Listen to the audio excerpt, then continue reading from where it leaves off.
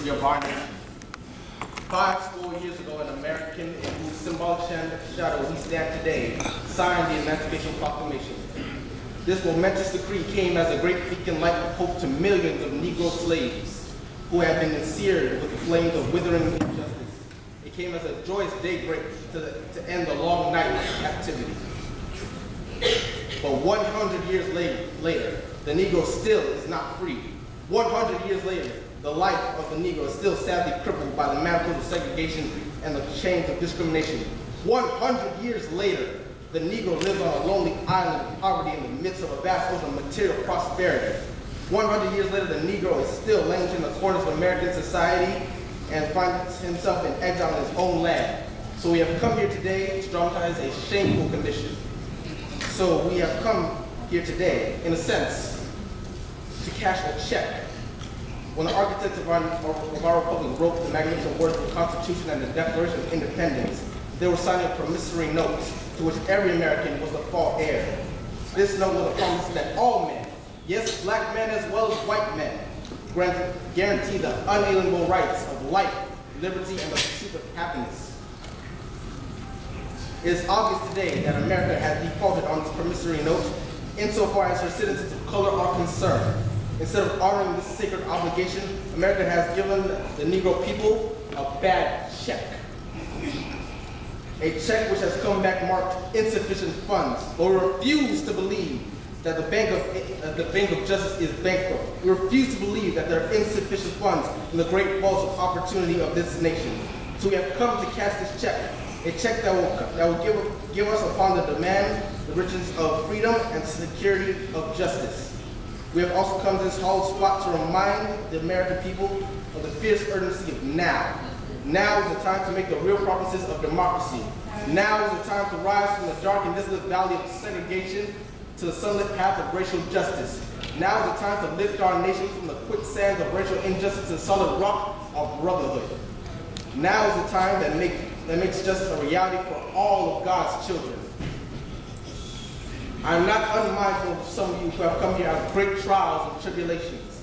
Some of you have come from fresh, narrow jail cells. Some of you have come from areas where your quest for freedom left you battered by the storms of persecution and staggered by the winds of police brutality.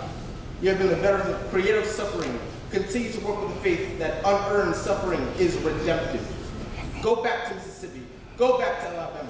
Go back to South Carolina. Go back to Georgia. Go back to Louisiana. Go back to the slums and ghettos of the northern cities, knowing that somehow this situation can and will be changed. Let us not wallow in this valley of despair. I say to you today, my friends, so even though we face difficulties of today and tomorrow, I still have a dream. It is a dream deeply rooted in the American dream. I have a dream that one day this nation will rise up and live out the true meaning of its creed. We hold these truths to be self-evident that all men are created equal. I have a dream that one day on the red hills of Georgia, and the sons of former slaves and the sons of former slave owners will be able to sit down together at the table of brotherhood. I have a dream that one day, even in the state of Mississippi, a state sweltering with the heat of injustice, sweltering with the heat of oppression, will be transformed into an oasis of freedom and justice.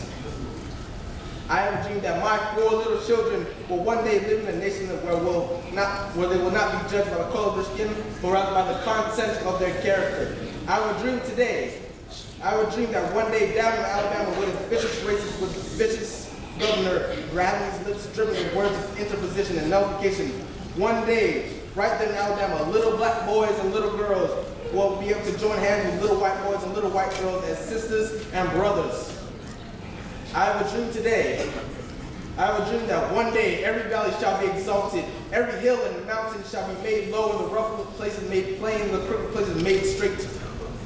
And the glory of the Lord shall be revealed, and all flesh shall see together.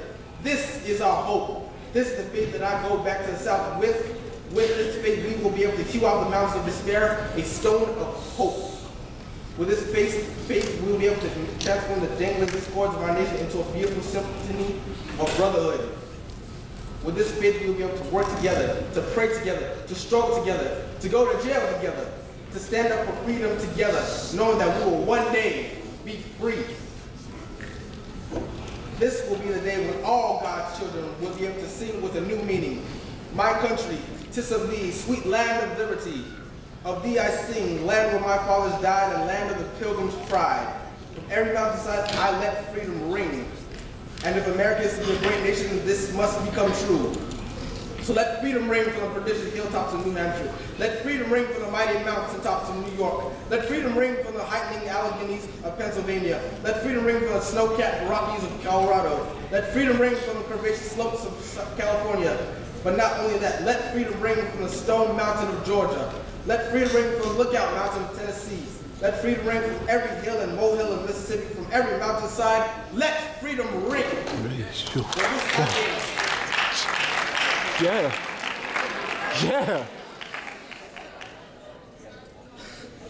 When this happens, when we allow freedom to ring, we will let it ring from every village and every hamlet, from every state and every city. We will be able to speed up that day when all of God's children, black men and white men, Jews and Gentiles, Protestants and Catholics, will be able to join hands in singing the words of the old Negro spiritual. Free at last, free at last. Thank God Almighty, free at last. Yes. Yes.